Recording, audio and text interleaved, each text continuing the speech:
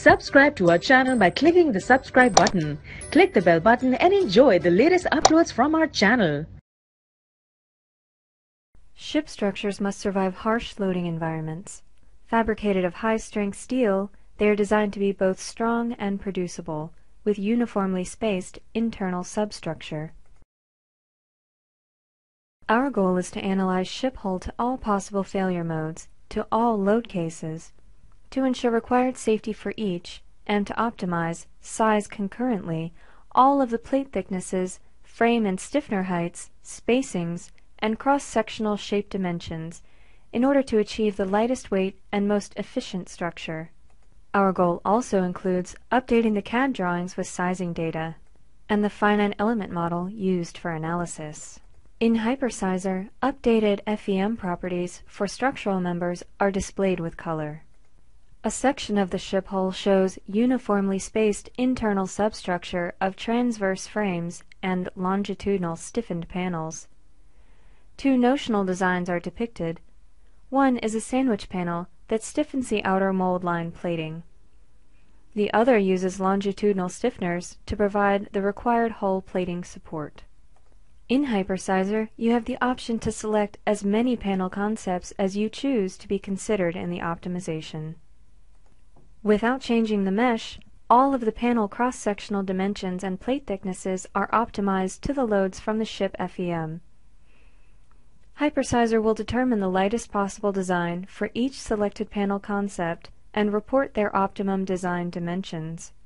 In this way, the best structural design for all locations of the ship hull can be established. Steel is the material used today, but if your interests include polymer composite materials such as carbon graphite or fiberglass fiber with vinyl ester resin, then material selection and layup are also variables that can be traded simultaneously with panel dimensions.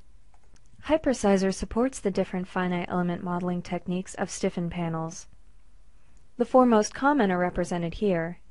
Techniques 2, 3, and 4 use beam and shell elements to discretely model stiffeners. Technique 1, which smears the stiffeners into the planar shell mesh, is most commonly used for ship structures.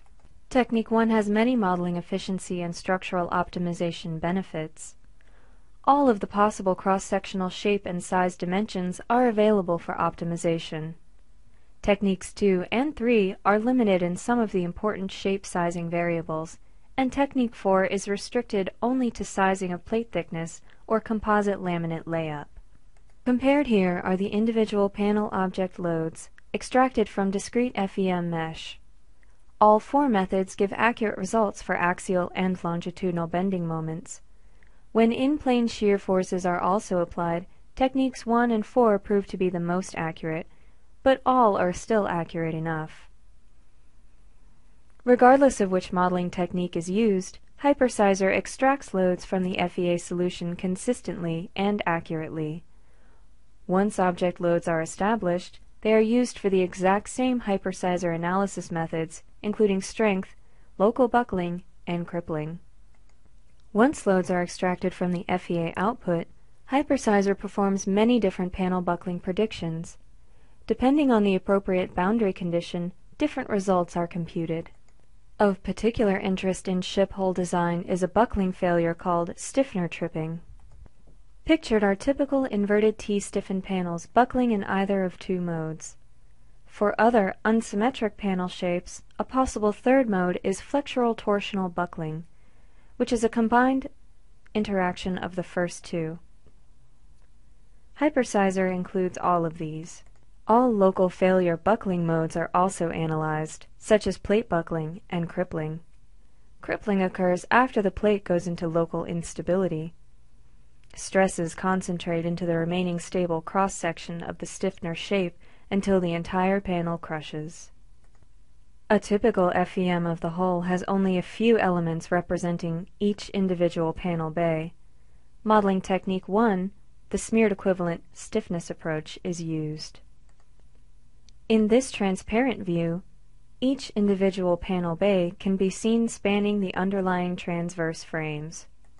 For each of these individual panel bays, panel buckling, Stiffener tripping and plate local buckling analyses are performed to all load cases. Hypersizer accomplishes this by first quantifying the length and width of the panel bay spans. During FEM import, these distances are calculated and displayed on the FEM as red markers.